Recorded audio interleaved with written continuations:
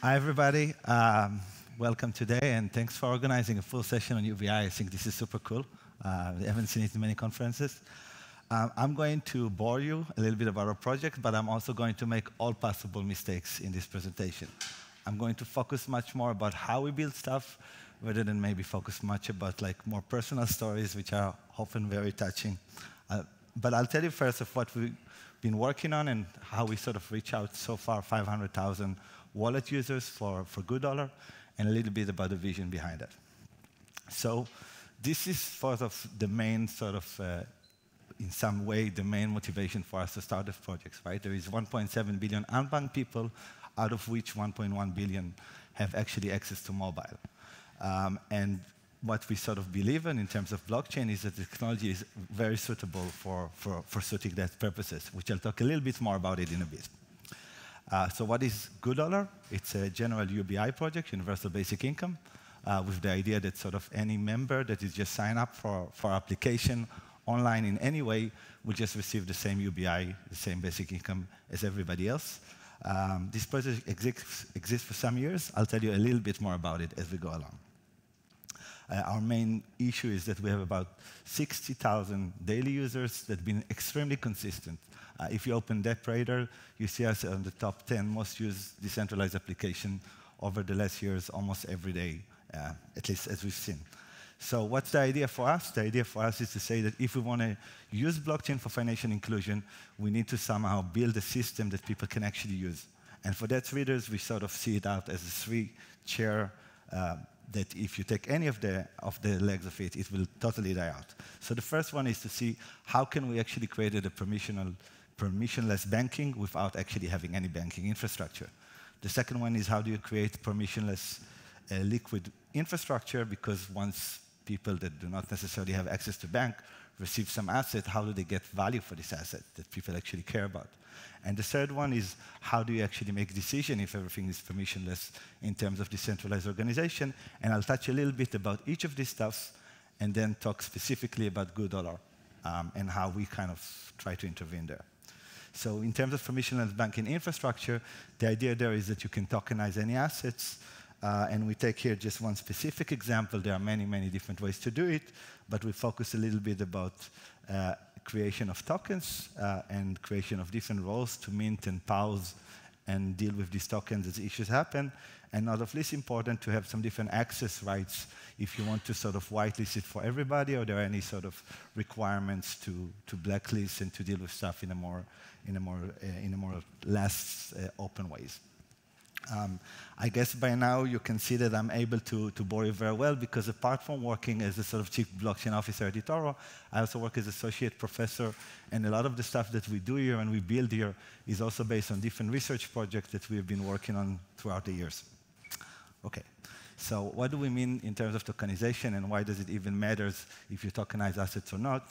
It's because, as we know also from our work in the more traditional market where we are regulated everywhere you want, you can really know that custody and how do you actually keep the assets in the way that is sort of following different regulation, issuance of assets, and reconciliation, which means checking out that the books are automatically correct in everywhere, are big businesses, and are big businesses that sit under a lot of regulation and checking out. And on top of that, if you want to lead to settlement, there are a lot of rules around settlement, a lot of counterparty risk that is involved with settlement, and there is the issue of how do you even define ownership of these assets. Do you require KYC? Do you require different setup to build this stuff?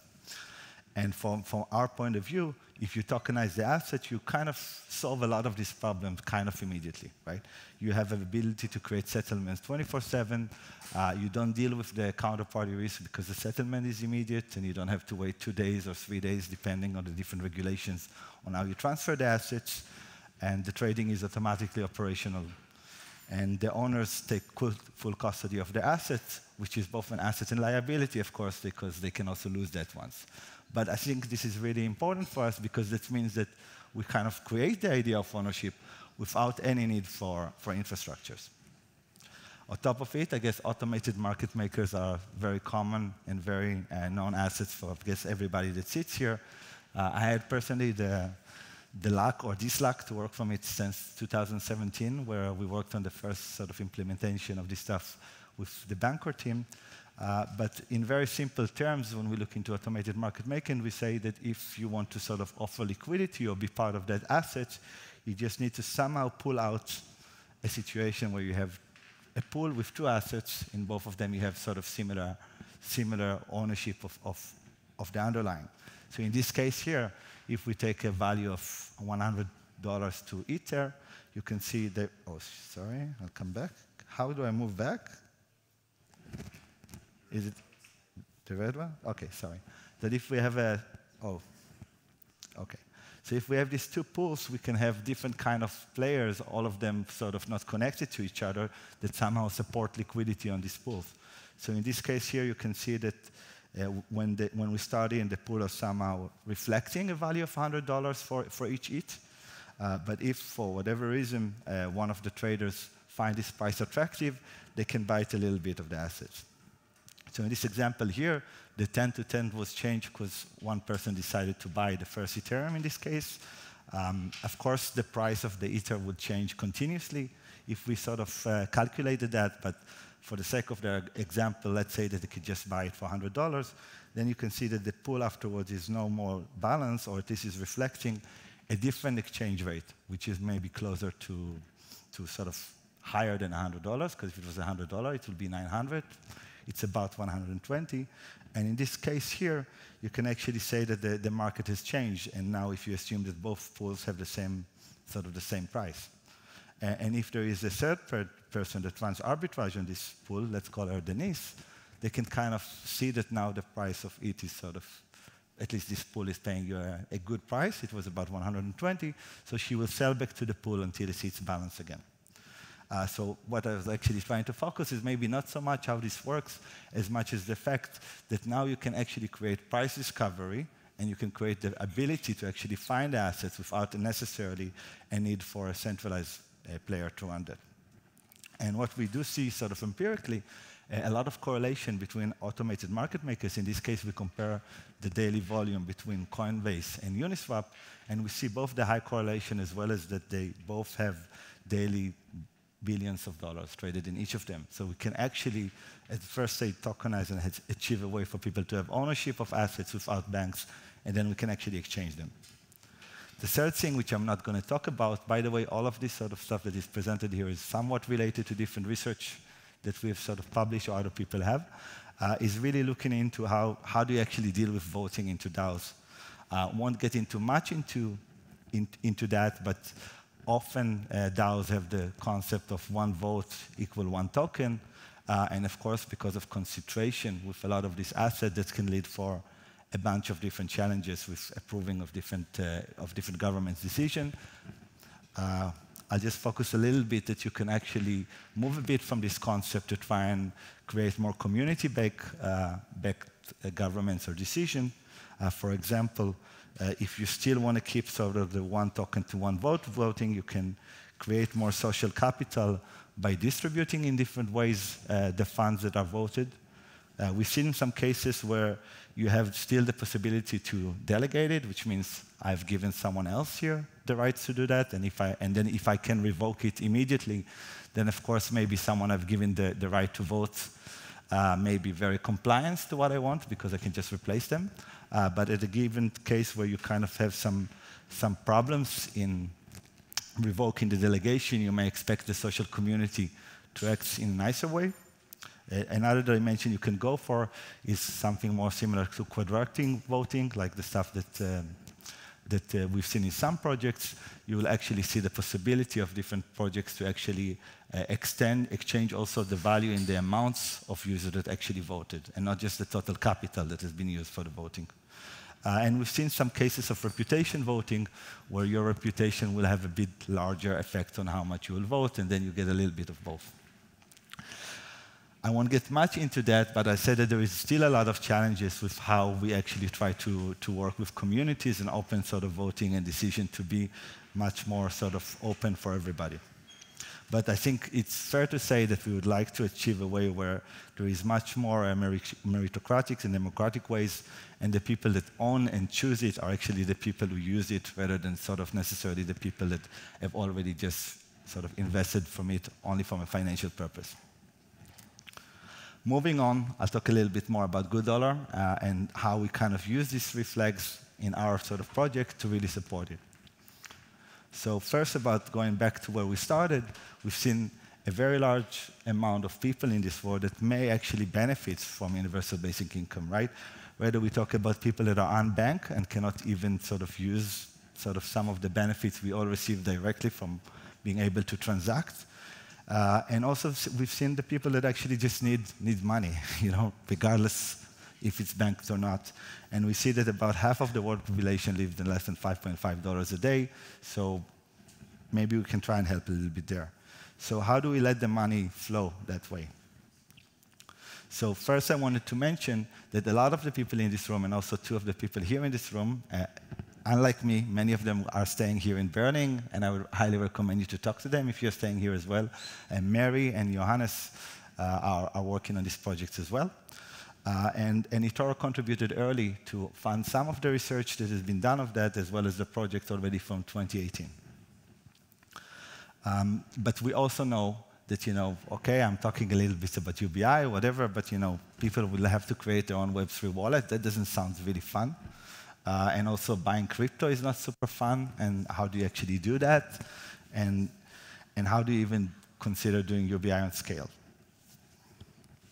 So before kind of mentioning more of that, we have actually managed to get quite a lot of people interested in the project and actually taking part in the project.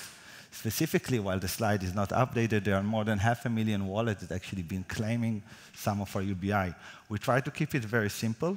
So we know that some projects or recent projects using some eye identification or so, but we just use a very simple way to kind of check your face, which is kind of difficult to try and cheat. I guess it's not impossible to cheat, but we were taking the pragmatic approach that if it will be very, very difficult, at least the vast majority of whatever is distributed is going to be distributed to the right persons.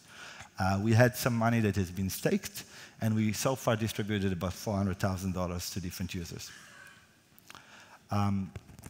We also checked, actually, empirically, that a lot of these users are actually coming from some more developed countries.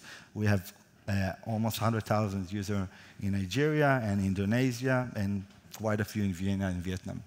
Actually, if you come to our webpage, you can see some more live checks from the last 30 days of who use it wherever, and this is sort of changed live. There are different stuff you can actually look into the statistics here, but I want to focus only on 2. The first one is that a bit less than half of the people that use it have the less than $5,000 annual income. So it actually somehow seems to be fitting people that actually are in need for that. And that we also seen a bunch of adoptions. So let's talk a little bit about how we're building it and who are the people that we see as the real change maker in these regards. So we've seen a lot of community members that are using it. I'm going to do the unadvised thing and talk very little about personal stories. There are other presentations which are of much better presenters than me within our community that can show you very, very beautiful stories. But I'm actually going to, very quick, focus on more statistics and more scale information, because I think that's more interesting for me. Okay, not more interesting, but at least it's more giving you a rate of what is actually happening.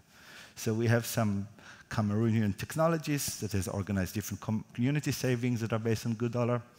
We've seen a Brazilian entrepreneur that opened a second-hand shop which accepts and sells pre-owned goods with Gooddollar. And we've seen sort of, in this case, an airtime shop that was built and is used with Gooddollar. And we also wanted to mention Les, a Nigerian student that actually worked actively on helping people raising money and got about $3,000 to share using Gooddollar. We have a bunch of more examples. There are quite a few, but I'm not going to focus so much on that in this talk, at least today. I want to speak a little bit about how it works, because that's maybe also a bit interesting. And actually, we try to keep things extremely simple. So our idea has been that, in principle, there could come different supporters that will be willing to, similar to a previous talk, to contribute some of the interest that they could receive on DeFi assets to Gooddollar users. And there could be plenty different reasons for people to do it. From the obvious ones, people want to help, people are willing to share with social responsibility, to maybe people that are not even able to use DeFi because of different regulatory environments on top of them that prevent them to use it, and anyway have to hold the assets without necessarily receiving interest. So all of this could actually access supporters and just provide some of their assets and allow the interest received by that go to others, so they still keep the value that they had beforehand. At the same time, the interest is then used to sort of be distributed at UBI and support the reserve. As we have a very predictable amount of users, we can actually check the amount of users that have done it daily. We can have a pretty good estimation of how much we'll actually be using every day for UBI. And if we suddenly be lucky enough to have this dumbbell of 888 or quadrate, we'll find ways to actually support it further ourselves, because this will be fantastic news for us to suddenly move from, say, 60,000 a day to 500,000 a day. So we'll actually support it for a short period of time. And then later on, customers can claim it with a DApp, and this DApp is very general, so we actually have a mobile application that you can download yourself on your application if you use Android or if you use Apple, and you can start claiming it yourself. It's super simple to do. We're working now on integration to much more places where these things are come, and we want to offer also people that are using it much more direct access in different places. They can exchange the value directly on different networks, but they can also move it between networks. So again, just to kind of summarize a little bit about the community in more general ways, we have more than 183 countries that actually have people claiming from, and we have a support for it in 17 languages, and we have a bunch of communities. Again, please speak to Mary here. She is around here, and she will tell you much more stuff than me about actually working with these communities. So it's super exciting. Getting in touch, the project has been, just to mention again, constantly on the top 10 most used apps by user on DappRadar. You can check it as we speak. And if you want to help in touch, please get in touch. There are many ways you can be involved, from helping different communities, from contribute directly as supporters, or from being a foundation that want to potentially upload many of these users directly to your foundation. Because we have the ability to support it. Currently, we support 2 networks. We run it on Fuse and Celo. But it's easily integrated to new networks and can be also allowing the foundation that want to maybe also enjoy having 60,000 daily users, and at the same time actually support for something good, just integrate to it easily and support a little bit with some of the funds there to their interest to actually move forward. Thank you very much. I'm done.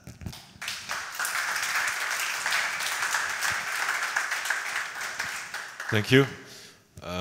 We have about 7 minutes for questions. Let's see the first one. Thank you very much. Great presentation. I was wondering if you can go a bit into detail how the monetary mechanics work. Would love to. So, if I understood correctly, you donate interest.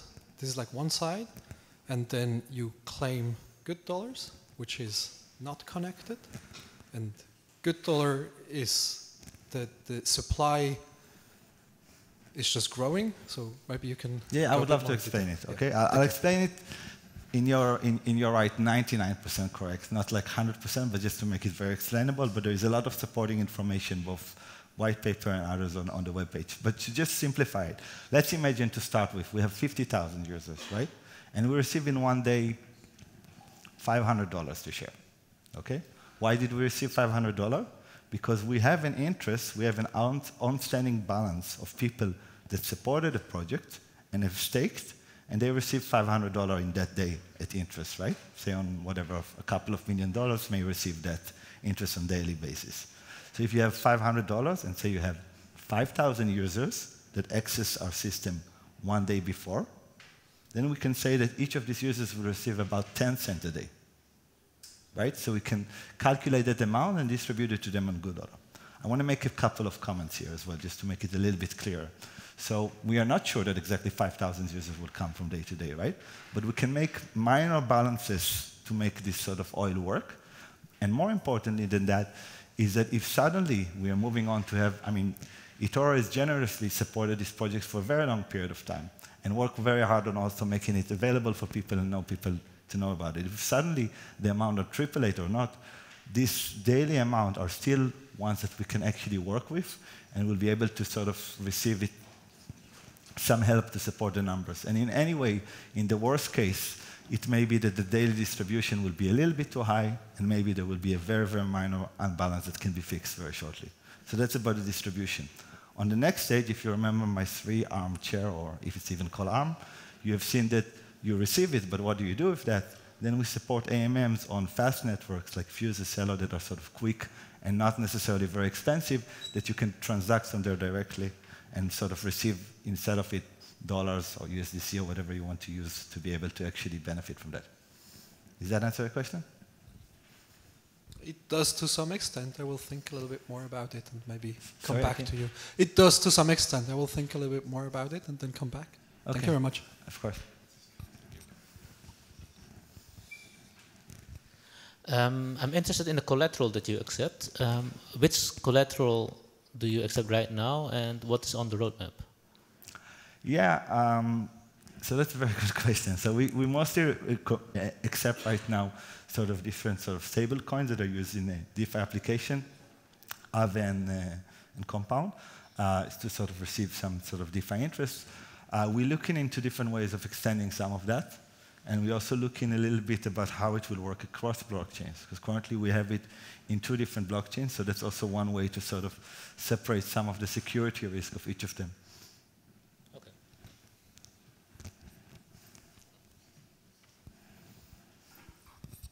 How are people in Africa and Southeast Asia spending Gooddollar? Can they spend it from their wallet in store, or is there a mechanism of... Yeah, I mean, I wish I could now connect my phone and just show you how it works, but unfortunately it's not. But first, I highly recommend you to download the app and start claiming, because you can see it. But in the app, we made it very playful, because one of the key points for us has been to prevent people trying to find addresses and start working with addresses. So there are different ways to sort of to somehow hide it and connect with it very easily in a very friendly way. But in a very simple way, you can transfer sort of funds to a friend if you want to keep it directly in Gooddollar at the app, or if you need to settle it in asset like USDC because they don't necessarily accept it directly, you can directly on the network, which are sort of not expensive network, as I mentioned before, like Fuse or Celo, and we somehow fund a little bit of the native token to the app so they can exchange directly without necessarily needing to get that sort of asset to hold, and then you can exchange it with USDC if needed, but in often you can just directly do it in Gooddollar in the app and just transfer it to someone. There are different play around with QR codes and other that you can make it a bit more easy. So check it out. Answer your question?